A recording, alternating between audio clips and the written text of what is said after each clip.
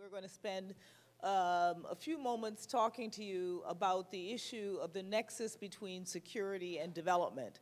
As everybody knows, we are living in a time of great challenge, and oftentimes when you turn on the news, you see a lot of challenge issues going on around the world.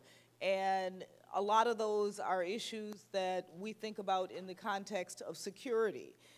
But I think we're here today to talk about how security and development are so intertwined, and how some of the challenges that we often think about as security challenges are actually issues that are most often best addressed by also thinking about the development aspects of those. And so we have two people who have both served in the military and served in different branches in our military, Navy, Marine, who have also taken on the challenges of the development arena. So I'm just going to start with, maybe I'll start with you first, Senator. And why me?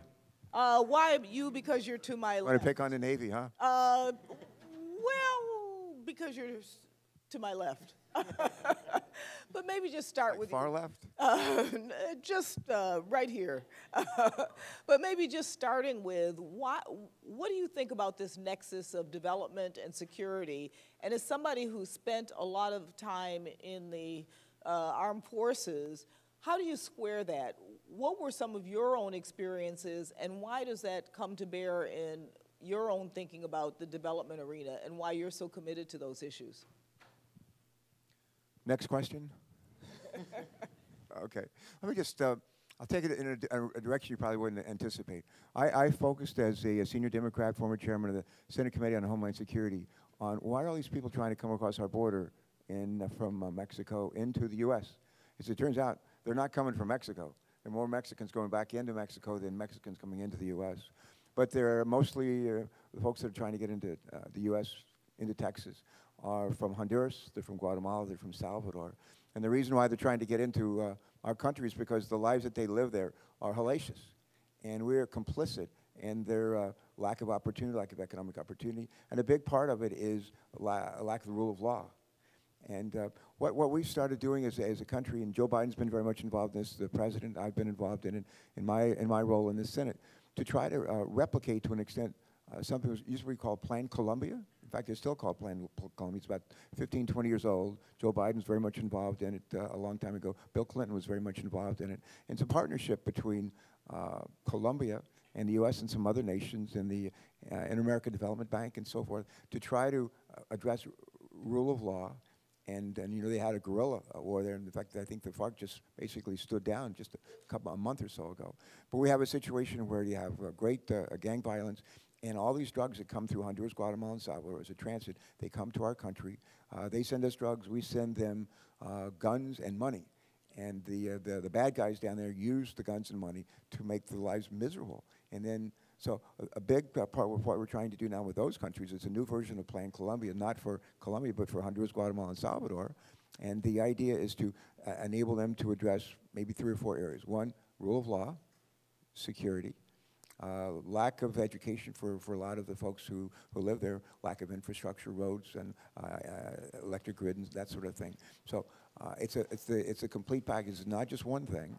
And the U.S. is putting up about $750 million in the current budget to help out, not to give to these countries, but to support their efforts to restore rule of law, infrastructure, and human infrastructure. You know, one of the things that we hear so often is that as we enter into a more global economy, that we're losing jobs because we're thinking globally.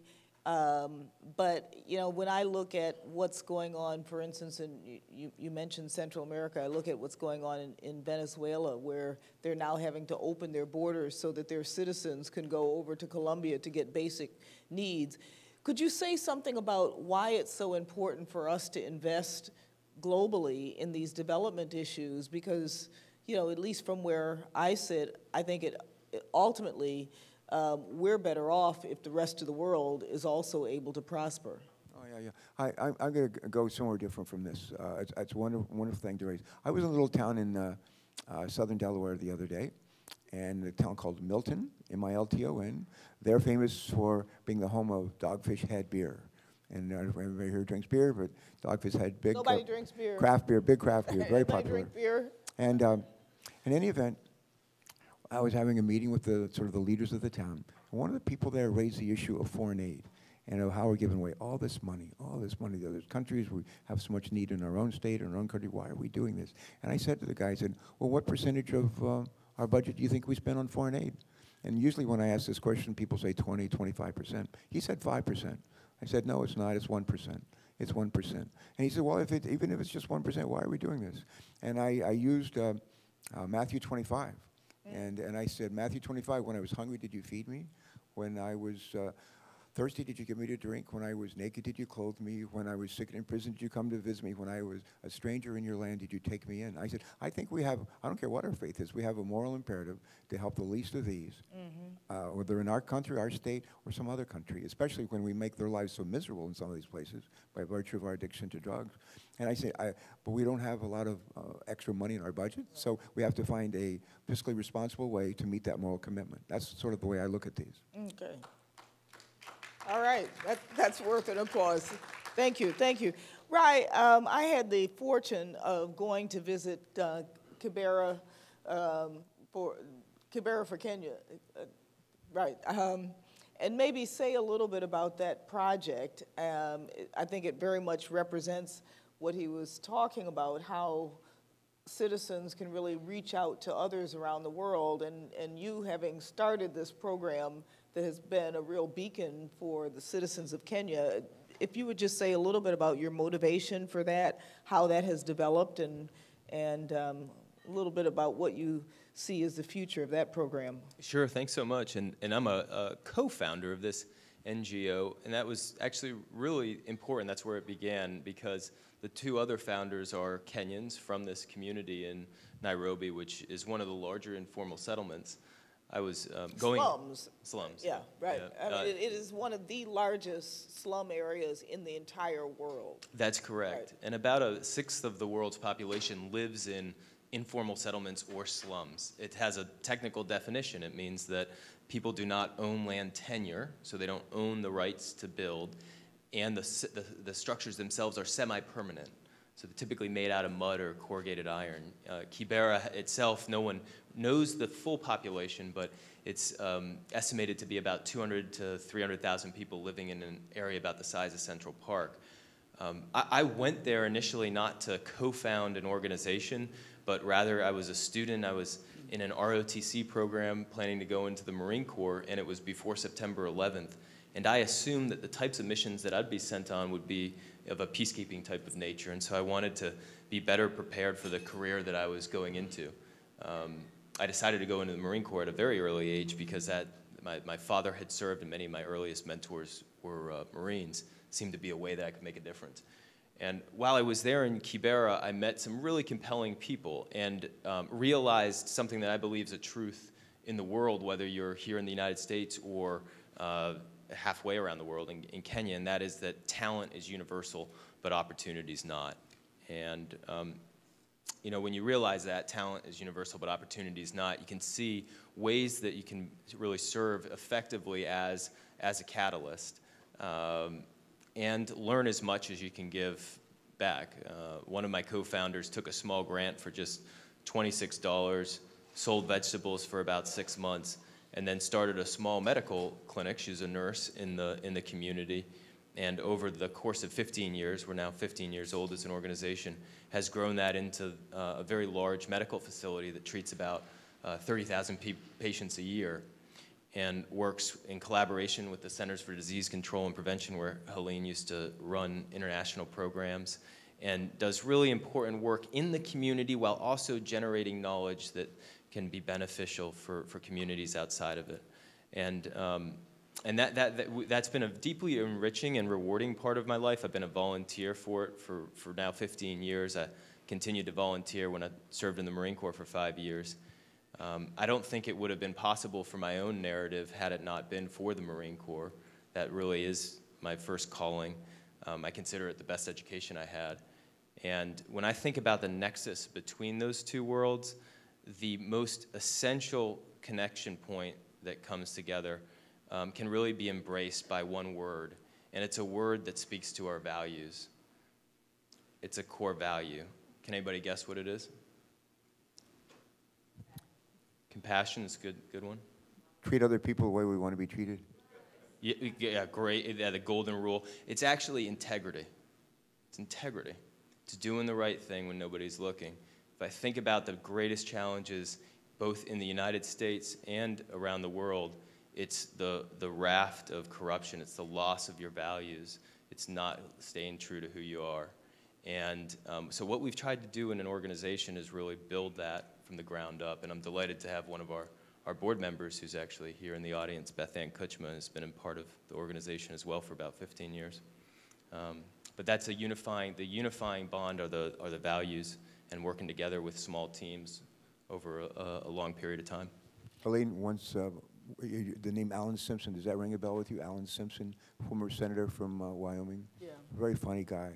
But he said some serious things, too. And following up on what Rye just said about integrity, Alan Simpson used to say this about integrity. He said, integrity, if you have it, nothing else matters. Integrity, if you don't have it, nothing else matters. Yeah. No, it's true. I think it's an important notion that sometimes we don't think about as much as being as core as it is.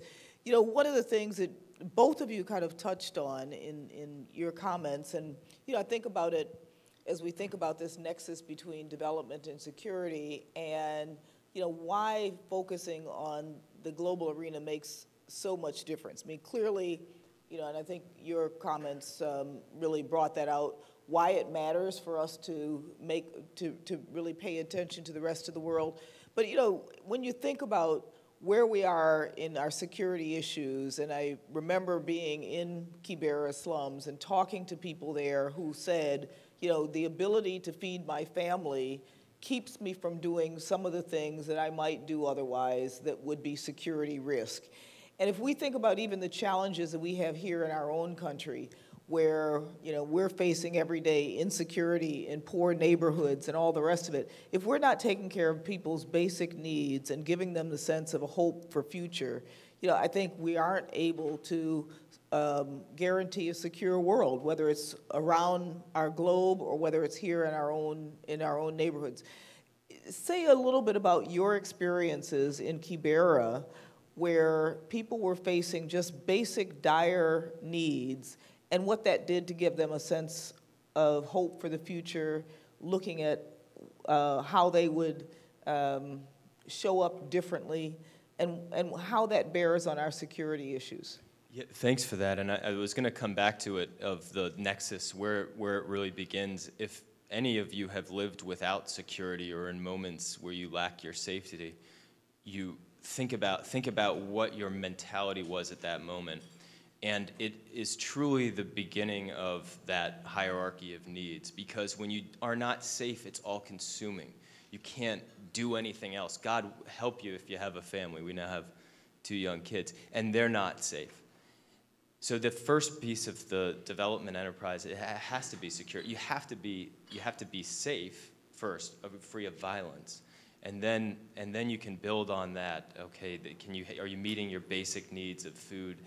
I mean, hunger is a similar thing. I mean, it's worthwhile. We had a challenge that we encouraged college students to do in collaboration with the One campaign, called a 26-day challenge, where just for 26 days you just do one thing that embodies how, you know, much of the world lives. And one of the challenges was to just drink water and eat bread. Well, just try that for a couple days. It's actually very edifying. It puts you into a mentality that you can begin to understand, where you have to have this basic set of needs addressed in order to progress. Funnily enough, I think it's kind of funny, at least in the Navy, there is still a punishment if you're acting out. The commander can actually put you on bread and water for, I think, 3 days. And I drank a lot of water and ate a lot of bread when I was in the Navy, so 23 years. Terrific. Yeah. Can I just mention, what was it like? Yeah. It was after a couple of days, I was ready for something else. Yes. Can I just mention, we in Delaware, we have a lot of folks who live in southern Delaware who were from Guatemala. And they originally came up through Mexico into Texas. And some of them had families in southern Delaware. We have poultry processing plants, raise a lot of chickens there. We have corn and soybeans there.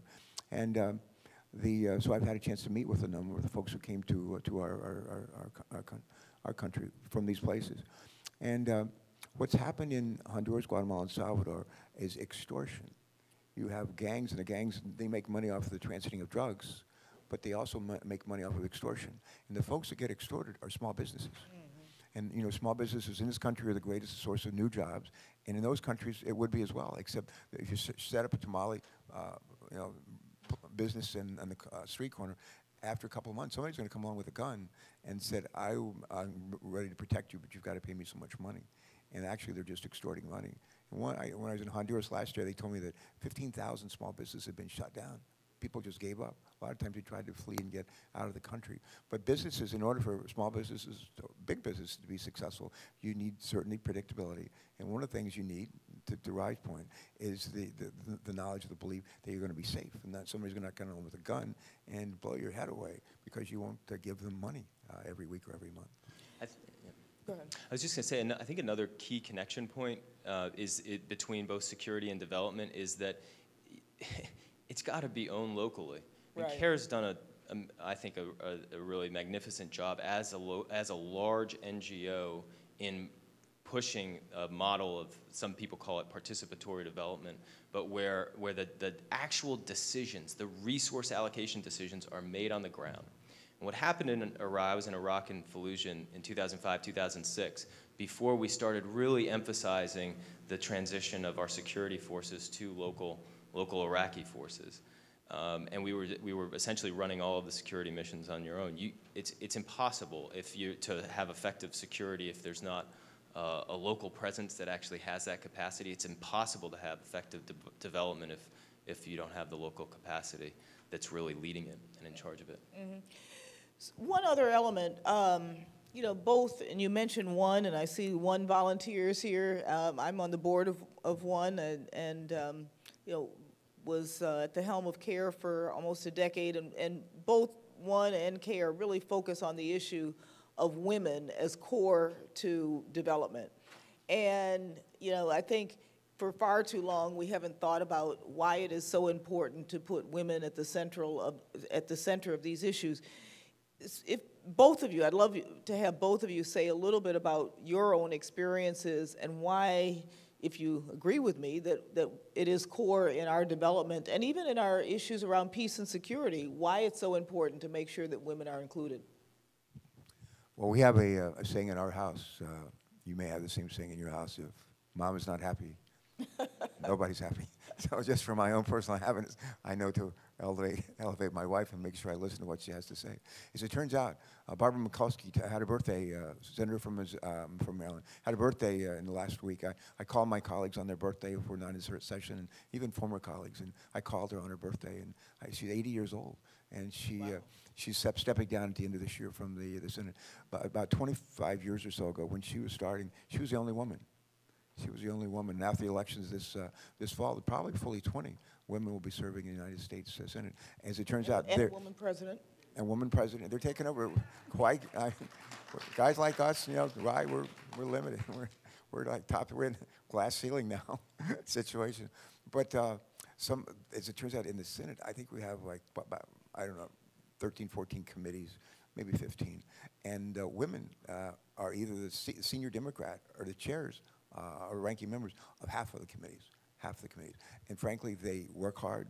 I think they're much better than some of our guys in terms of doing the 3 C's that are, I think, needed for a vibrant democracy: communicate, compromise, collaborate. I don't know if it's instinctive or just their gender, their nature, but the women are actually, in many cases, better than the guys where I work on communicating, collaborating, compromising.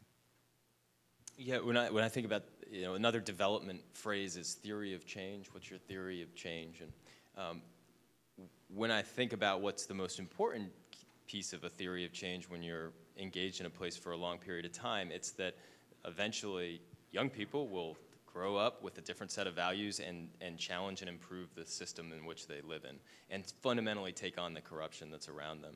And what we found in Kibera, and we have a mixed program, and by the way, we also find that having that gender balance is also really important, because you also can't leave the guys out. In fact, for a very practical reason, because often the violence is perpetrated by the men, and so you have to engage collaboratively. But what we find among our group, we have about 5,000 young people in the organization, is that oftentimes the young women are the most effective at doing things and getting things done and taking on new initiatives.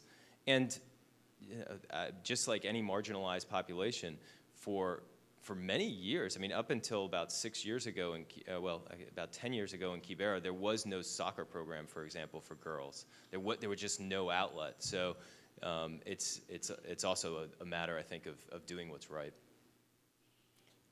Well, good. I see the timekeeper back there is telling me that we're out of time, but I will give both of you 2 seconds to add any final comments. I think your comment of doing what's right is a great comment, but I'll give you both a chance to say anything more that you might want to say just to wrap up, and then we will close out the session.